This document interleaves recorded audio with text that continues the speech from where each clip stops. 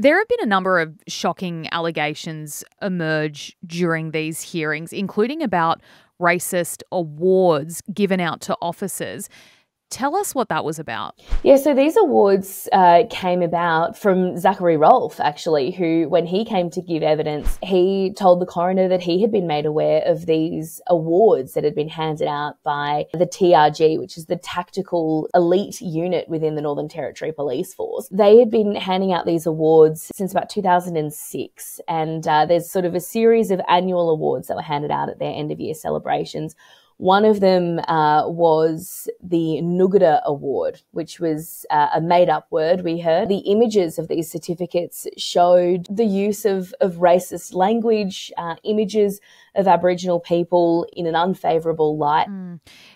It was quite a shock, wasn't it, when that was revealed? And the Northern Territory Police Commissioner, Michael Murphy, he was the last to give evidence at the inquest, and he admitted that he knew about the awards long before they were ever raised publicly. How damning of his leadership is this, and will there be pressure for him to resign?